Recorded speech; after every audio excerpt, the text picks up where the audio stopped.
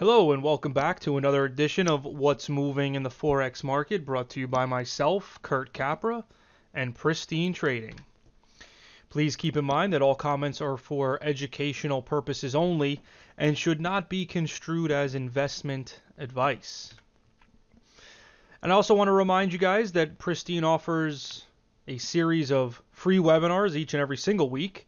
Here today, Monday, February 22nd at 4:15, we've got a discussion of trading strategies with Greg Capra, certainly an all-time favorite for Pristine trained students and even those who have never been trained by Pristine before but just come in here for the first time. So definitely encourage you to check that out.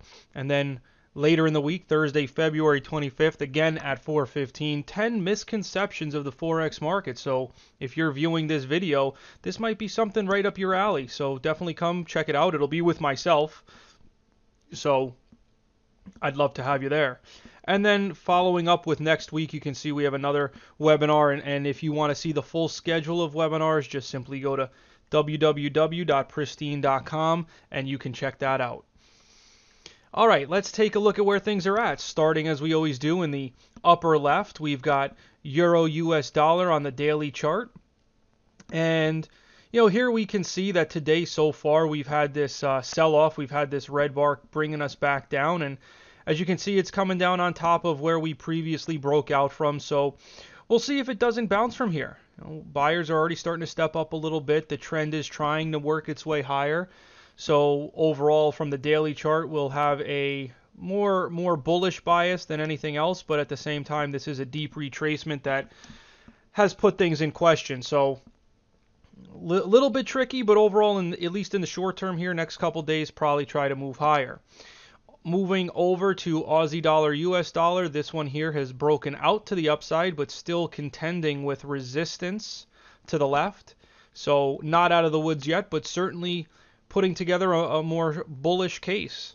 So we'll keep an eye on that one. Right now, though, once again, I would be more focused on playing the intraday strength as opposed to getting swing long at this point, although that is something becoming more and more possible as things evolve. Moving over to the right, New Zealand dollar, US dollar, this one also putting in a very strong green candle so far here today, but once again coming up into this resistance, so not out of the woods, but certainly making a strong case. And if this can close the way that it looks here right now, it will really make a stronger case that it's going to push through. That's going to be one of the key things we watch over the next couple hours and days, so forth, is how do we close here, and then what kind of follow through do we get? But it is looking more and more bullish. Moving on down to the bottom right, US dollar yen. This is in a pretty steady downtrend here. Getting a little bit of a bounce today so far, but this is just bouncing right up into resistance, which should provide the next opportunity to get short. So if this does put in a bottoming tail, or I'm sorry, if this does put in a topping tail, that is going to suggest getting short under that area. So something to keep in mind. And if it does, it'll at least go down to the prior low, and given the trend, probably lower.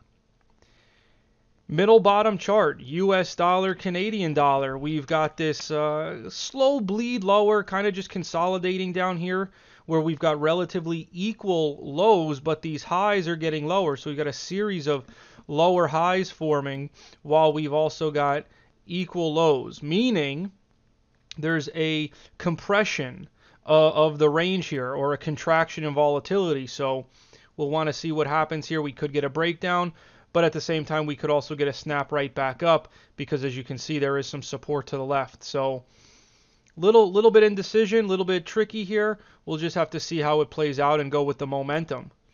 And finally, pound US dollar here in the bottom left. This one moving lower on earlier news, but hitting support in the form of this prior low and bouncing back up so far here today, producing a bit of a bottoming tail.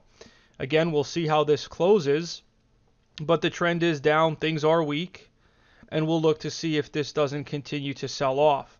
ultimately, if it breaks this prior low and what is now today's low, that is exactly what will happen. On the other hand, if it can hold and begin to move back up, it's got some work to do. So I am not yet ready or willing to say that we want to be bullish at this point. So that's our roundup here for today. Make sure to like, comment, and subscribe to the video, and we'll see you again next week.